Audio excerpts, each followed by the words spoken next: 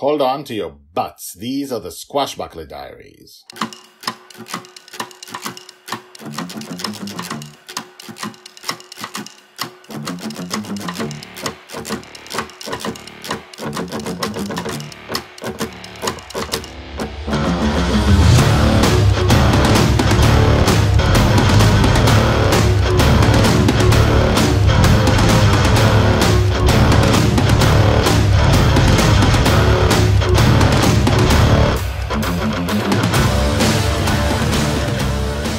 Welcome back. My name is Guy Hasson and you're listening to the Squashbuckler Diaries podcast about Joy Shelley, the girl who lives in the dreams. And this time we have an episode about a nuclear bomb. A nuclear bomb. I'm very excited about it. I like the fact that I can have a small child, a 5-year-old child, mess around with a nuclear bomb and have that moment teach us about her future, current heroism. She's a hero, and, I'm not going to spoil what happened. So, we're going to get into it. I'm just going to say that in writing the Squashbuckler Diaries, I'm ahead of the podcast, of course. And I just wrote something that happens in episode 276.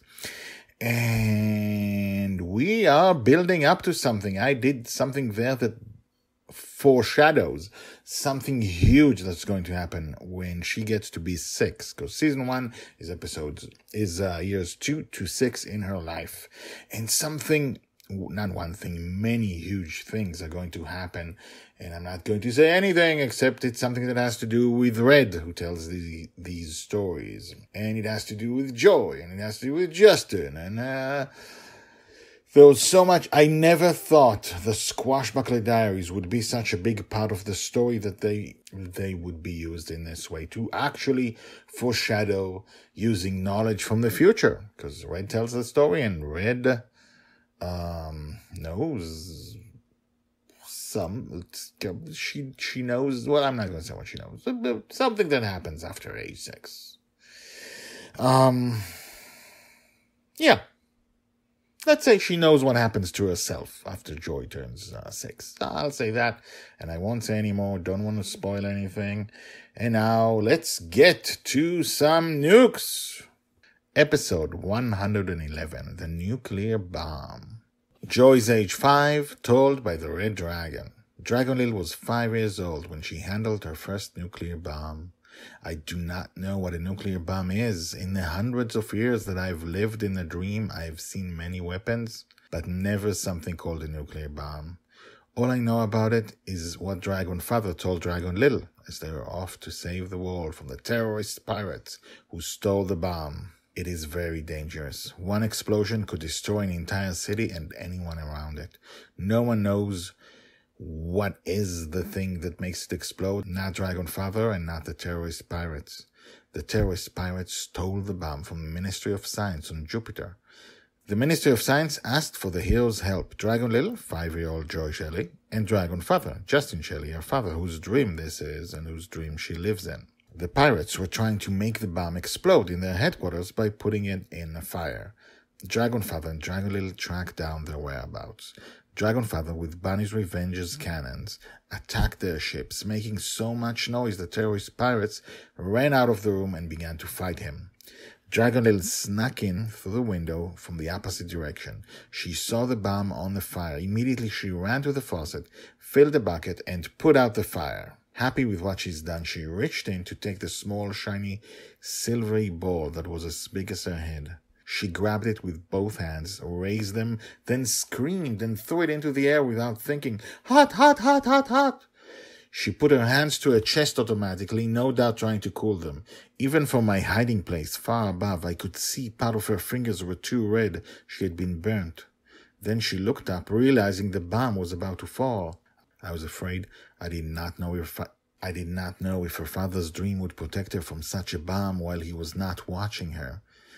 I did not know what would make the bomb explode, but there was no time for me to swoop in and grab it before it hit the floor. I was too far away, even with my speed. Dragonlil reached out to catch the hot nuclear bomb. She caught it with both hands and this time held on. "Ah, hot, hot, hot," she said as she ran around the room looking around for someplace to put it. She gingerly put it in the bucket and only then let it go. She sighed with relief and then looked at her hands. They were all red. She grabbed the bucket and headed out the terrorist pirates' headquarters.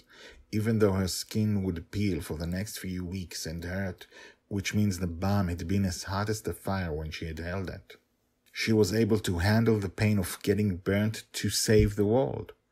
I felt heartened at this. I knew many of the things that were coming for her, the dangers that would eventually catch up with her because of who she was, not to mention the dreams that were not her father's, worlds where everything is possible, and her father would not always be there to protect her. Perhaps she did stand a chance to survive. Perhaps she did. Told by the Red Dragon.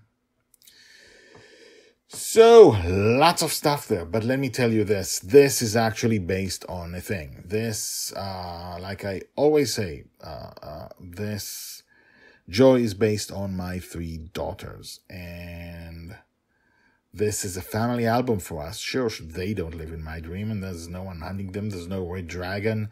There's no mystery about their lives and how they were born, and we don't go out chasing villains every day. But this is based on them, and this is something one of my girls did. And also this is something I saw my grandfather do, who actually is an actual hero. But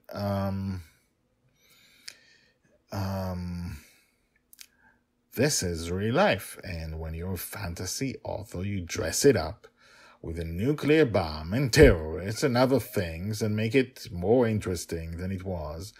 But what it is at the end of the day is who Joy is, and Joy was able to withstand terrible pain in order to save the world. And that's Joy. That's who she is. And today we learned that. And next time, we will learn something completely different called the Stubble. Every time, 5 to 10 minutes, we learn something new about her, about life in the dream, and we slowly advance toward big, big things that'll happen. And sometimes big things happen here. And since this is the childhood of a future heroine, and since we will follow up on her entire life when big, big things happen, and when she, I don't want to say anything, but heroic, big, huge things happen, and she lives an entire life, then her entire childhood is filled with Easter eggs of things that will come back, and in ways we never expect and we never knew. Because that's what childhood is. And this is a project, like, as far as I know, it's never been done, following a heroine, a fantasy heroine from birth to death. And we will see how it advances, one step at a time. So hold on to your butts and come back next episode. And now, the credits. The Squashbuckler Diaries are written and read by me, Guy Hasson. All the tags mentioned in this story are searchable at the website. You can find all the stories there in written form and, in fact, 150 Squashbuckler Diaries more. The Squashbuckler Diaries is the diary of Joy Shelley, the girl who lives in dreams. She'll be called the Forgotten Girl by her father. She'll be a true heroine. She'll change the world. This project shows her entire life from birth to death. Check out the website at guyhasson.com. That's GUYHASSON.com. I've been an author and a playwright for more than 30 years, and this is the first time I've used the guyhasson.com website, because The Girl in the Dream is my life project. If you have questions, if you want to comment, please do. You can comment at the website or email me at guyhasson@gmail.com. That's GUYHASSON, GUYHASSON @gmail.com. The theme music is called Brass Gentleman and is created by Thomas Howardek. My name is Guy Hasson, and this is my life project. Come back tomorrow, and tomorrow, and tomorrow for more.